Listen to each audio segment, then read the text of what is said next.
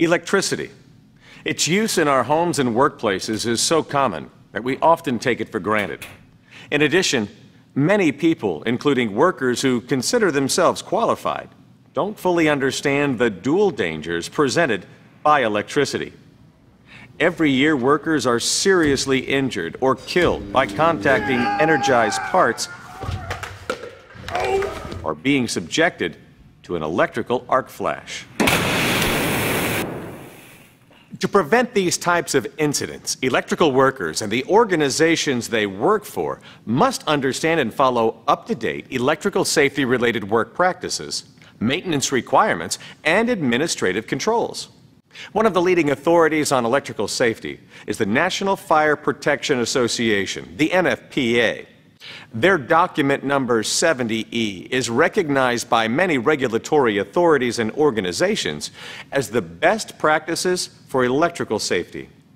In today's program, we will provide an overview of the 2015 edition of NFPA 70E and learn how following its guidelines helps keep electrical workers safe.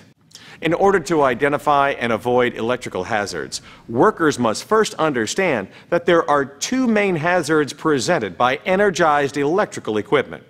The first hazard of electricity is electric shock, which can occur when a worker makes direct contact with or comes too close to energized parts, as did this worker who neglected to test the equipment for an absence of voltage and failed to wear rubber insulating gloves. The second hazard of electricity is exposure to an arc flash. Unprotected workers can suffer severe burns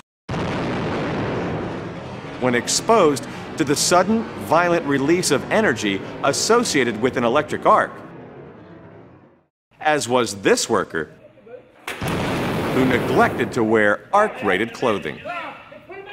To protect workers from the hazards of electricity, the NFPA 70E establishes approach limits at specific distances from exposed energized parts or potential arc